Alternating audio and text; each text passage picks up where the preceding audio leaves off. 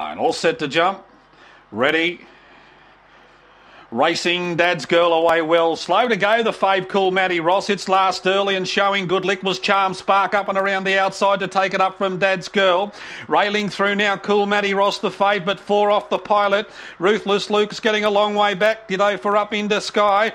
And tailing out was Midfield. Coming to the corner, however, it's all Charm Spark. It's well clear. Cool Matty Ross won't get it, and Charm Spark virtually all the way from Cool Matty Ross. Third home in the run was Ruthless Luke in front of Dad's Girl. Next up we had Exhaustible. The last two into the pen were Up into Sky, and Midfield was last home in 26 dead. Charm Spark for Richard Muscat. Consecutive double. Not a consecutive double. Richard's got the fuel. He will have the favourite in the last, I'd imagine. It'll be long odds on. I think it's 1 turn from 13, but the winner was just way too good there. $4.40 on New South Wales tote. $2.20 the drum.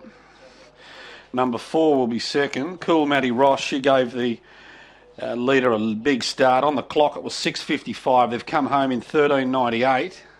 And number 3, Ruthless Luke, will hold down third. It'll be 7-4-3-1. 7-4-3-1.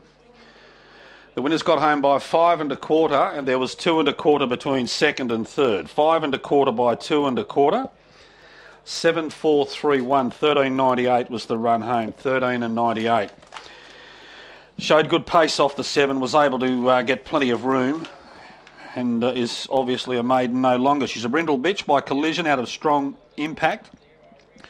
Owned and trained by Richard Muscat from Pheasant's Nest. Number 4, second, Cool Matty Ross for Mark Wilcox from Brinjelly.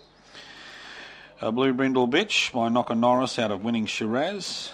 And third prize going to Ruthless Luke, number 3. A Black Dog by Hurricane Luke out of Virus Swatter. Dave Broderick from Hilltop. 7-4-3-1 confirmed. 25.97 is the time. 25.97.